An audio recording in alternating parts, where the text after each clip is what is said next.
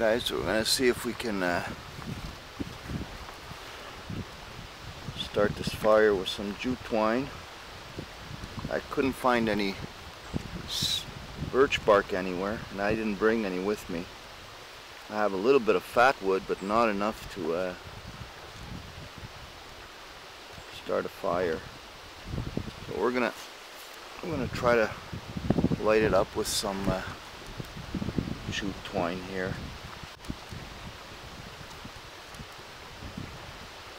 It's funny, I already made 3 friends today. There's a couple from Switzerland that we're doing a North America tour by car, so they brought down their Range Rover, and this is a 6-year expedition for them, and they're on their last leg now. So gave them a couple of patches, and I also told them to look us up. And I also met this other fella. I don't know if you can see him down there.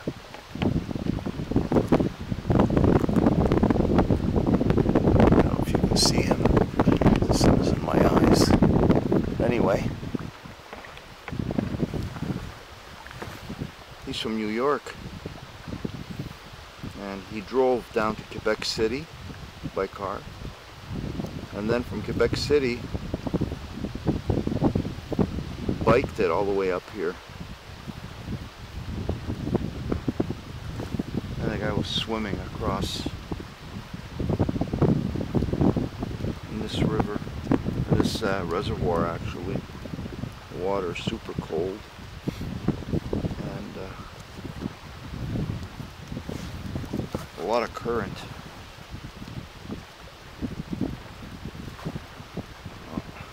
When you're in shape, right?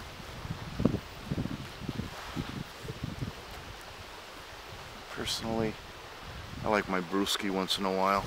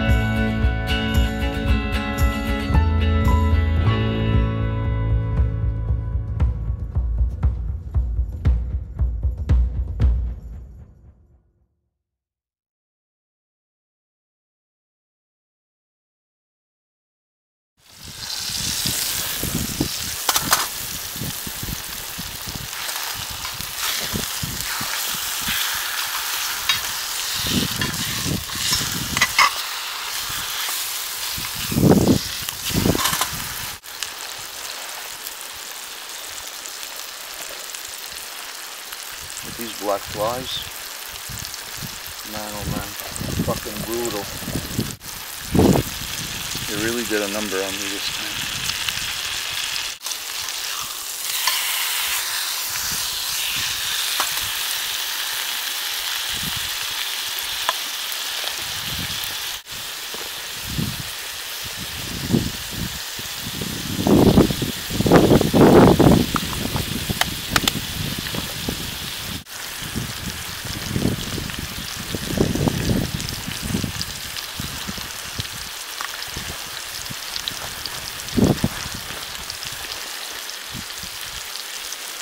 Bon appetit. Got a couple of lumps on my head from these black flies. You'd think that I got beaten up with a baseball bat. Brutal, man.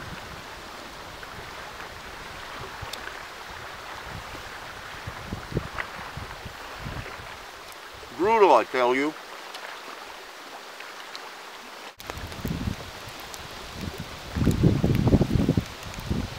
I don't know if I got an infection or something, but I really just don't feel good right now. When I tried to light the fire before with the Hudson's Bay tin, I was at it too long without moving, and the flies, they just came and my arms are all swollen here, my back of my ears and throat. I feel dizzy when I get up.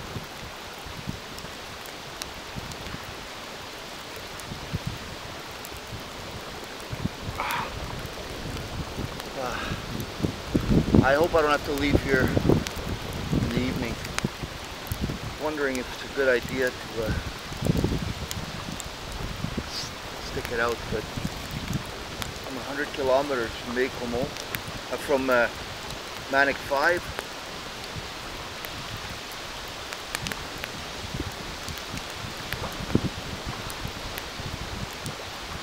By the time I put all this stuff down, I'm just gonna get exhausted. Maybe it was the sun, I don't know. The sun was really hot today.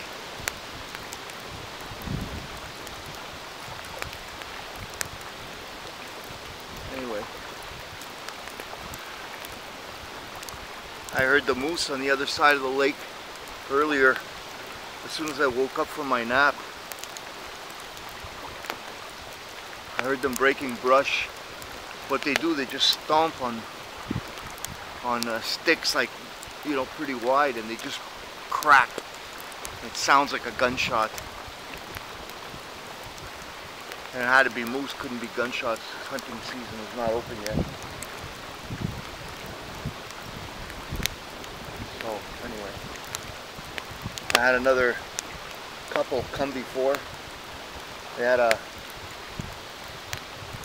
if I recall, it was a white pickup truck. They're from California, had California plates. I walked up to my car and they had just pulled in, and he was like really backing his truck up in the corner there.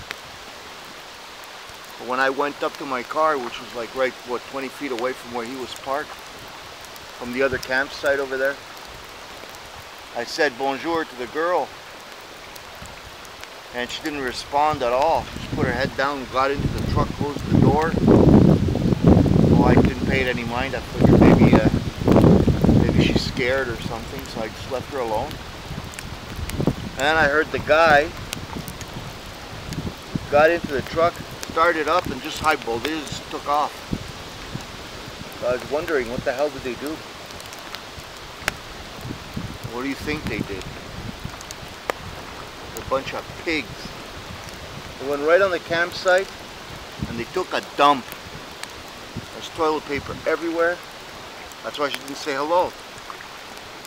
Everybody says hello. Dirty pigs. So the couple that shot over there and left your mess without burying it. You could have gone a little further in, buried it.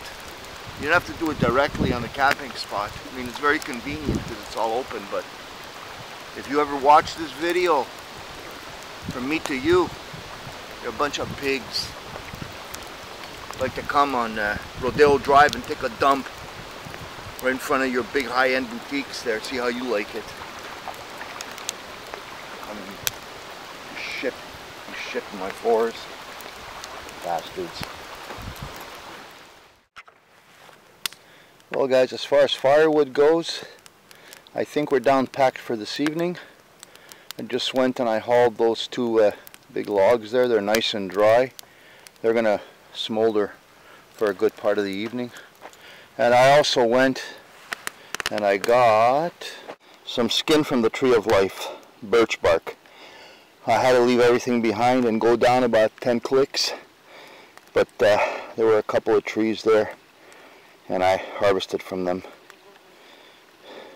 Because without this, fire goes out, good luck.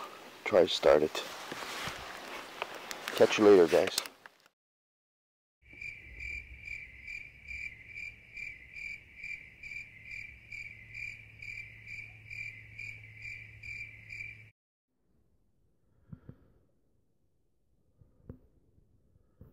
Okay guys, well, I woke up about 20 minutes ago to go take a leak, and I gotta tell you, the temperature must have dipped crazy. I don't know if you can see that, but outside the tent, I could see the smoke coming out of my mouth.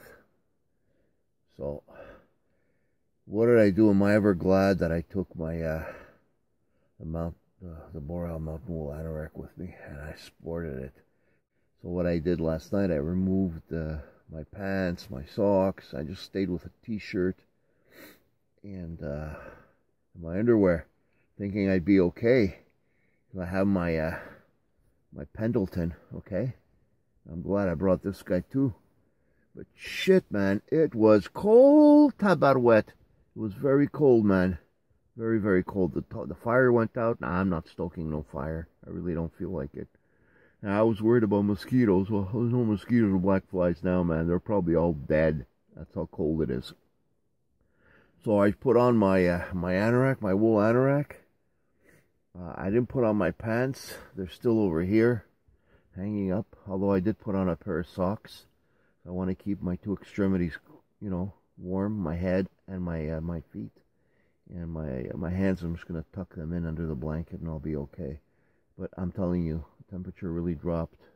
So this anorak really came in handy, guys. Anyway, it's what, 10:30 now. Hope I don't have to get up again. Holy crap. I'll see you guys in the morning. So long.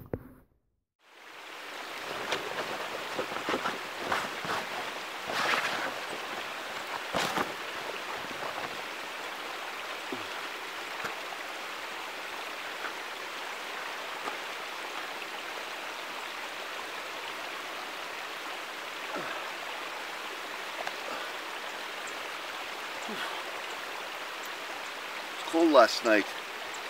Wow. And should have had a little heater inside the tent. Everything is humid. My pants are all wet. Whatever.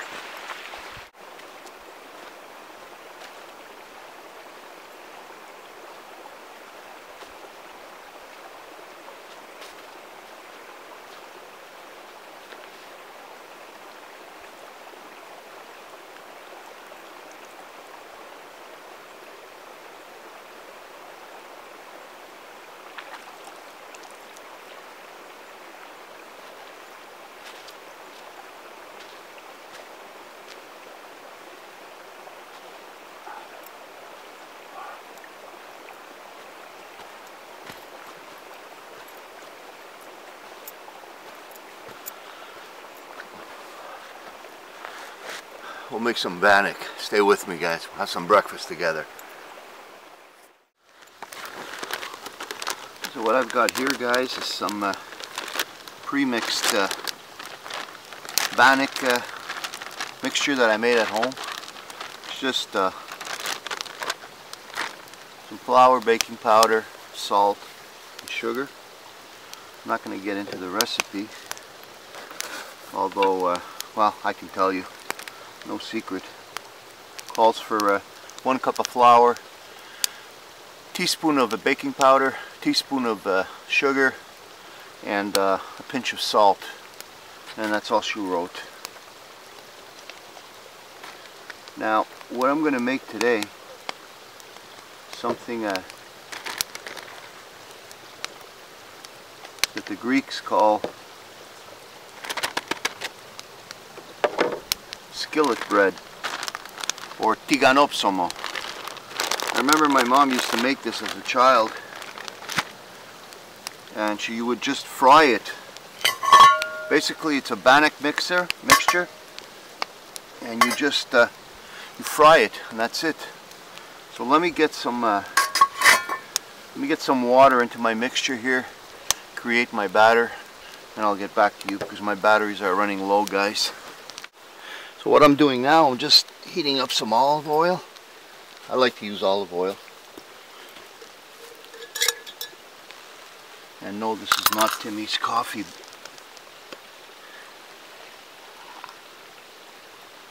I just kept the cup. Oh wow, it's hot.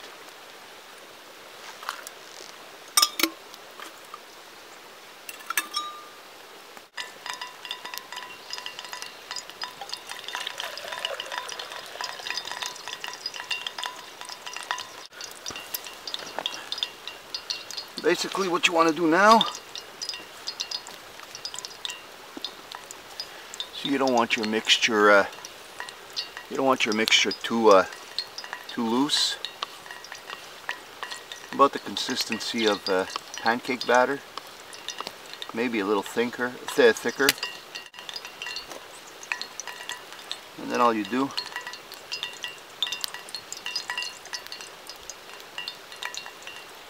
you just drop these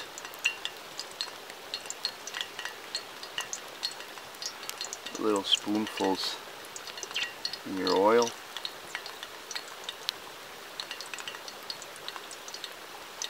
Well, I think I made too much. Well, I guess I'll give some to you guys too, huh? Why not?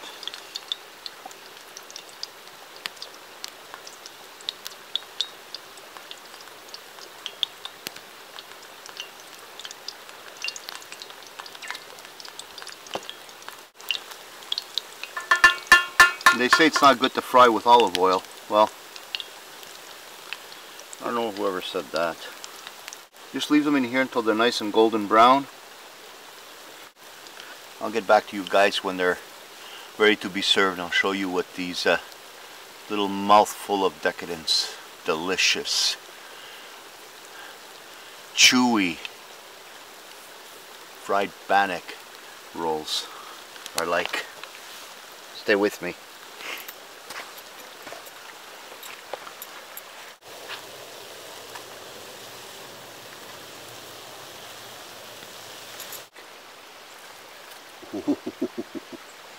Whoa.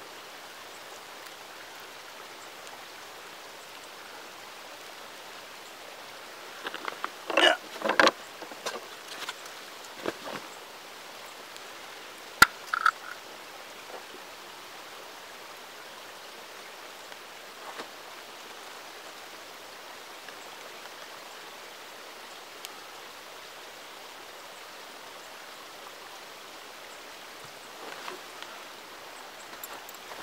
Can you see that?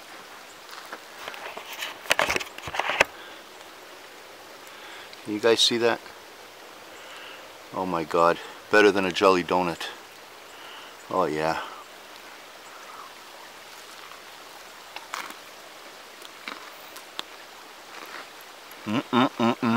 Good.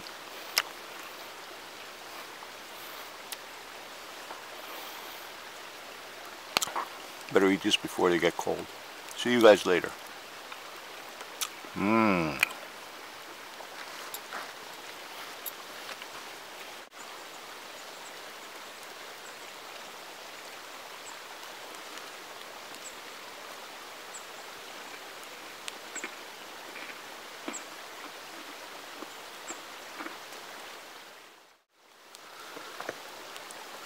Well guys, you didn't catch this on camera before, but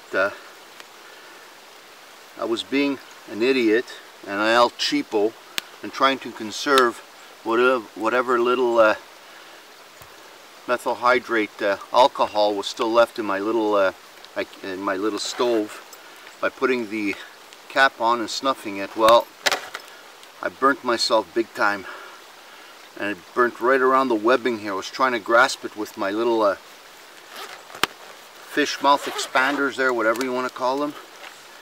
And I'm telling you, I burnt the webbing and it hurts, man. Now let's see if there's any ointment in this stupid thing. And if there isn't, I tell you, they're going to get a bad review.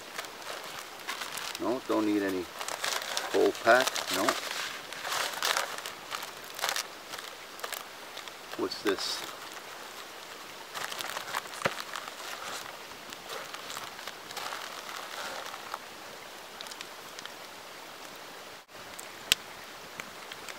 Okay. This is just a cleaning solution. We don't need that. We need some kind of an ointment.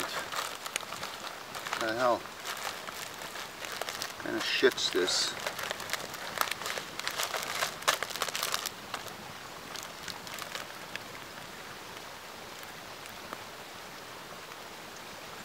Antiseptic or what the hell?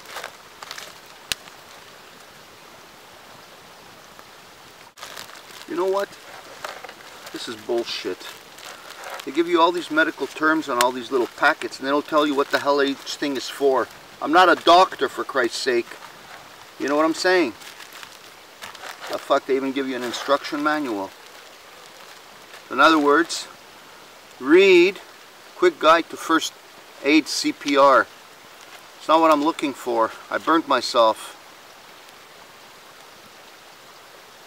Burns. Burns. Okay, burns. Burns.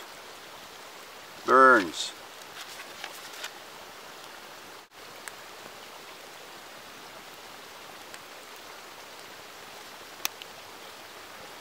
You know what? This is bullshit, guys. You gotta take a lesson in first aid before you can use one of these kits. La cosa estoy quiero. That means your option plus my ass. Make it a little more user-friendly. Compress. Press this. I'm gonna do what my grandmother used to teach me. Ow.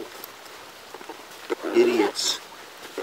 They could have put on each package, okay, this is for burns, this is for cuts, this is this. They use all these medical terms and I don't know how to read this shit. It pisses me off. Olive oil.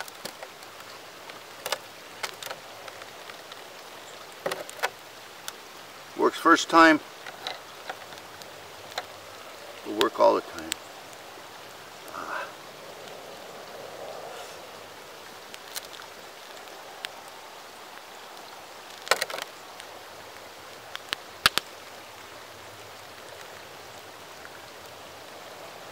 That's it. It's a little sensitive, but you know what? It'll work.